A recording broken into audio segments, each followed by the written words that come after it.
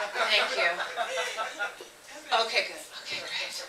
Wow, you guys, this is so exciting. I'm poor. Thanks. I've been that way my whole life. It's not really any different for me now. It's exciting to be back in Hollywood, where I was raised poor. It's exciting to come back and go, oh wow, I used to take that bus. Oh my God, I panhandled on that street. Stop it. You. True story. Really, true story. But I did leave. I left Los Angeles because, listen, you guys, no offense, LA is a great place if you hate to read. So, God bless you all. But I did move to New York. It's a little more literary. I don't mean to be competitive, but I do live in Brooklyn Heights. It's a lot of joy, you know, James Joyce and things like that. I don't want women. That's okay. You guys don't read. You don't know. It's okay. I love you guys. And so I had to leave LA, but I waited until after the riots because, you know, Mama needs a new pair of boots. And so I moved to New York. And I had no money at all, and so I moved to the cheapest place I could find, which was in Coney Island. Which is, if anyone knows the map of New York, it's kind of on the other end of New York. Coney Island's at to the beach. It's nice. It's an amusement park. Sweet. It's a little getaway. It's okay. What I was scared of? The Russians. Like, oh my God. And I know they're floating around here. Do you have any here tonight? All right, we're going to talk some shit about those fuckers. They are mean. They are mean. Oh my God. What happened? Like, Vladimir, we live at the beach. Let's crack a smile. No, it's kind of... And I was always mistaken for a Russian chick, which is a compliment because they're strippers. So, thank you, Coney Island. Thank you, Coney. But every time I would go shopping in the neighborhood or go to the fruit market or whatever, the old ladies would accost me constantly, and they were always like, and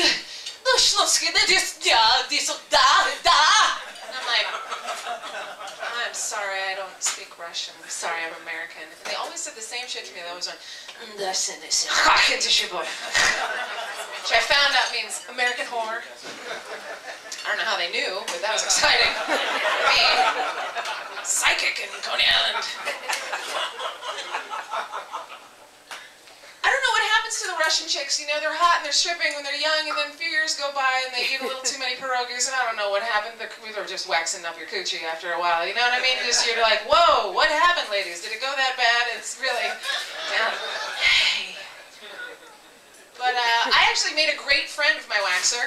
How can you not, really? Hi. Hello. Thanks. Doing a great job. Because I tried to go to the Koreans, and I walked in, and I took off my pants, and this woman walked in, and she goes, oh, I'm gonna have to get 2 people. Okay, fuck you. How about that? I'm a Jew, and I'm quite hairy, so I'll go see my Eastern European sisters. How about that? Keeping it real. So I show up at the Russian wax for the first time, and I leave on a G-string because God knows there's enough to deal with around that shit. You know, during the winter I just let it grow out. It looks like I'm wearing corduroys under my corduroys. You know what I mean? I hope you like the 70s. Pow! Yeah! Oh yeah! With this recession, the bush is back, people. So you better start hunting again, motherfuckers. Get in there and hunt. The hunt is on. Hunt is on for Red October. Yeah, it's gross. It's too much. Never too much. Anyhow, oh boy, she was pissed at me too for the underpants. My lady Sasha is her name. She walks in, she's like, oh, Jessie, what is, no, take off your panties. It's like, okay, Sasha, whoop, we're getting down to business. And she gives me a free wax. I have to put that in because I am very poor, covers are bare. And, but she's a perfectionist, as she says. Jessie, I'm a perfectionist, I take tweezer after, okay, no, God. Have you lived till you've had a tweezed cunt hair? Like, oh my God. It's one sad little tear, I hope he loves me tear. You know what I'm talking about? I hope he loves me that much. So, very sad. state of affairs. I don't like the girls that get all the hair removed. I think that's scary. I call that look the Amber Alert look. Oh, that's gross. Lick it. I like it when you lick it, so settle down. This is more of a PSA, I think, than a rant.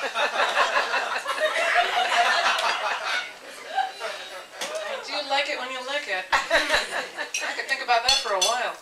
I hate the guys that go down on you like it's Halloween and shit, and they're just like, ah, what? Get in there. No, stay in there. You know what? I'm sick of this shit. Ha! The fucking head push. I'm doing it now. Fuck you.